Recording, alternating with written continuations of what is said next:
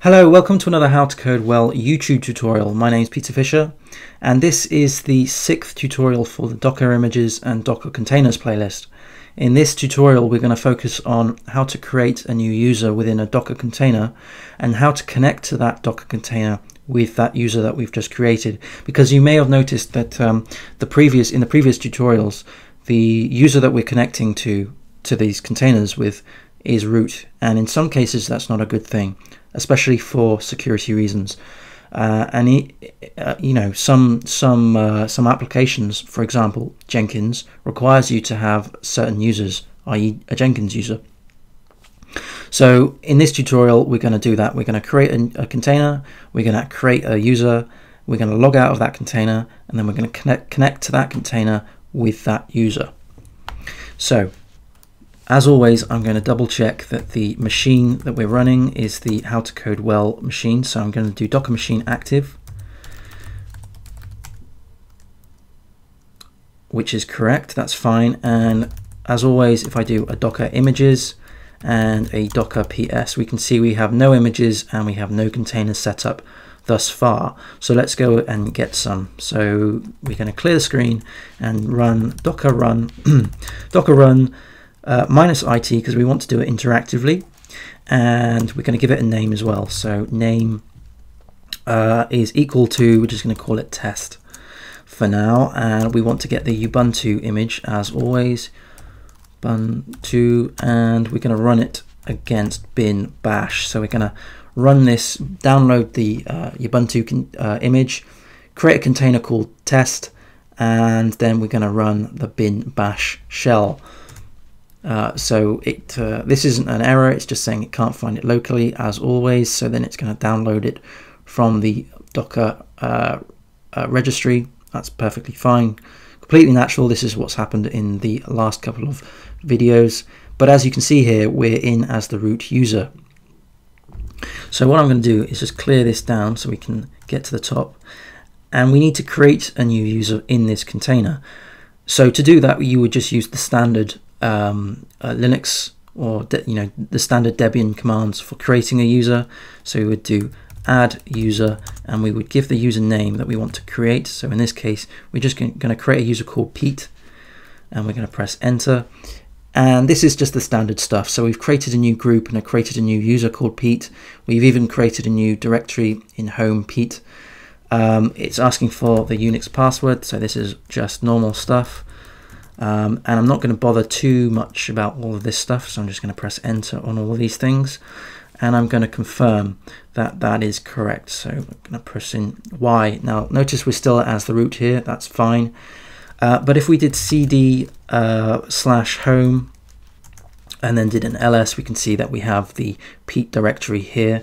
And if I did an ls -al against the Pete directory, we can see that the Pete directory is owned by the user and the group of Pete, and we have the bash bits and pieces all set up for us. So this is just the standard way of creating a user. So let's clear that down, and because I'm root, I can do su and Pete, so I'm going to change the user to the Pete user, and that's perfectly fine.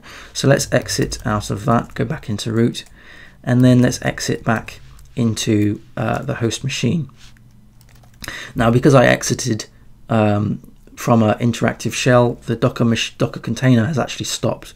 So if I was to do Docker PS -a, we are going to need to start the container, because you can see it's exited. So Docker start, and the reason why I called it test was it's easy to just use rather than the container ID. So Docker start test, and then Docker PS -a, we can see that we've started that.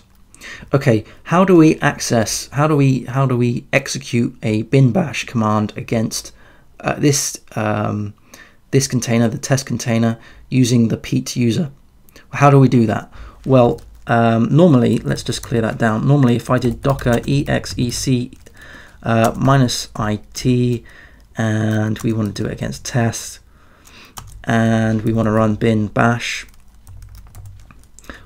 normally we just dive into the root user by default. So in order to execute a command as a different user, we need to pass in a different argument. So to do that, we would do docker exec -it, but we'd also give it a -u, and the argument that we need to give is the user that we want to connect with. So everything there is the same as the top command, apart from this -u bit here, -u Pete. So if I was to press enter, we can see that now we are connected to this Docker container using the Pete user. So I'm now in as Pete. But please note, we are still in the root of the file system. So if I was to do ls, we can see that we have bin, boot, home, etc, all of that kind of stuff. So we're not actually in the, if I did print working directory, we can see that we are in the root of the file system. We are not, for example, in the home directory of the Pete user. So if I did pwd, we can see that that is the current working directory. So that's important to note. So when you connect to a Docker container, unless you've specified, you will go into the root of the file system. Okay, so that's a quick tutorial on how we can change and create users in containers and then connect to those containers from the host machine using those particular users that we've created. If you found this video helpful, then please do give a like, so I know that you found it useful. If you think that others can benefit from this video, then please do share this along. Subscribe to get the next future tutorials. I try and get a tutorial or a web chat out published every week, so do subscribe to get that. Thanks again for watching. If you've got any comments, then please leave them in the comment section below. As always, thanks for watching, and I shall see you again next time. Thank you. Bye.